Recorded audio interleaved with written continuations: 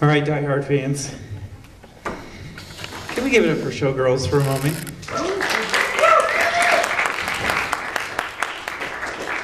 It was remarkable to feel the beats of that film without people needing to laugh at every single line.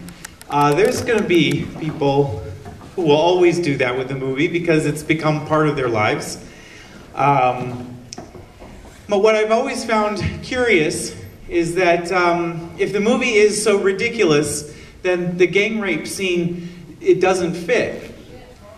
And when you talk to a lot of fans of the movie and when you see it at the Peaches screenings, people try to laugh and make jokes about the gang rape, and it doesn't work because, in fact, the tone of the movie is not accidental. And it was beautiful to hear the weight of that sequence and then the rest of the movie. It's building up towards something like that. So what we're doing tonight, come on in you guys all the way out there.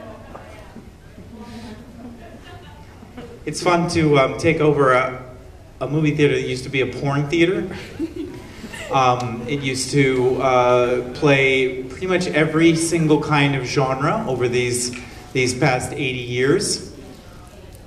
I find Showgirls to be a lot like a movie called Babyface,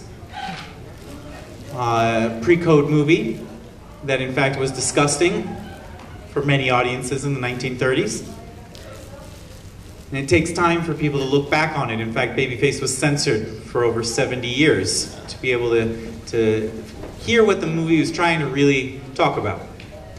Now, getting to see The Fourth Man tonight is extremely special. This is completely out of pocket. By myself. We're not supposed to be screening this movie. There's no copyright laws here in the US. So please don't tell anyone that this is happening. But it's made for the type of maniac that many of you are. I know you come out consistently, a bunch of you, to these types of screenings. Those of you that can't come out, I know that you watch movies day and night. You wake up in the morning to try to explore not just a filmmaker, but maybe the history of film. You've got your whole lives to do it, and when a special experience like this happens, that's why I would go out of my way to try and play The Fourth Man. I've never seen this in 35mm in a movie theater, and what better weekend to do it. Now, as I said, The Fourth Man is sort of the basic instinct of the Netherlands. Basic instinct of Paul Verhoeven before he came to the States, and I've always thought of Paul Verhoeven much like Fritz Lang, who worked in Germany, making perhaps some of the most important films of his time and Germany's time. And when fascism started to kick into gear, he saw it and decided to leave his own country. And he came over to the United States, where he decided, or had to, start making genre films. Genre films have never been respected. I don't care how many Quentin Tarantinos there are. The new genre films will be laughed at until 20 or 30 years later. One of you, hopefully, will be able to sum up Paul Verhoeven's career in your new script or your new film, and then you'll win the Academy Award, not Paul Verhoeven. So to get to see this movie tonight, it is extremely surreal. It is an art film. This is how it was released in the United States, at least in 1983. Did anyone see this movie in the theater? We're all Fourth Men virgins. You have noticed perhaps this past couple of nights that Paul Verhoeven will use a lot of the similar actors.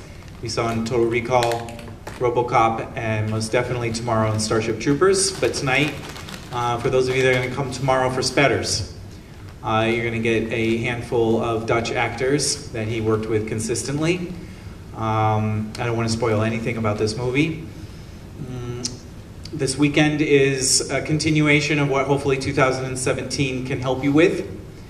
For Spike Lee's 60th birthday in March, we're going to have a Spike Lee weekend here, MiDiNiTES for MANiACS, celebrating movies like Bamboozled, Malcolm X, Crooklyn. And I feel that Spike Lee is another filmmaker that just keeps making the movies he needs to make. And if people pay attention to them or they understand them or not, it's not going to stop him. And hopefully that's the same kind of movie viewer you are going to be.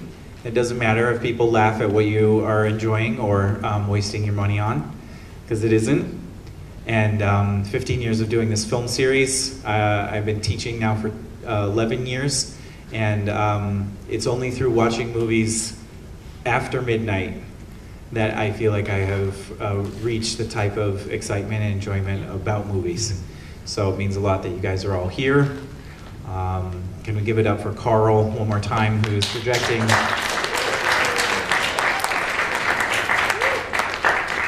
And he's a real maniac, right? He really does only watch movies in 35 millimeter. And that type of passion is just beautiful to me. So a couple trailers to get you into the mood here of The Fourth Man, and I look forward to hopefully seeing some of you tomorrow or next Wednesday for What's Up Doc and Noises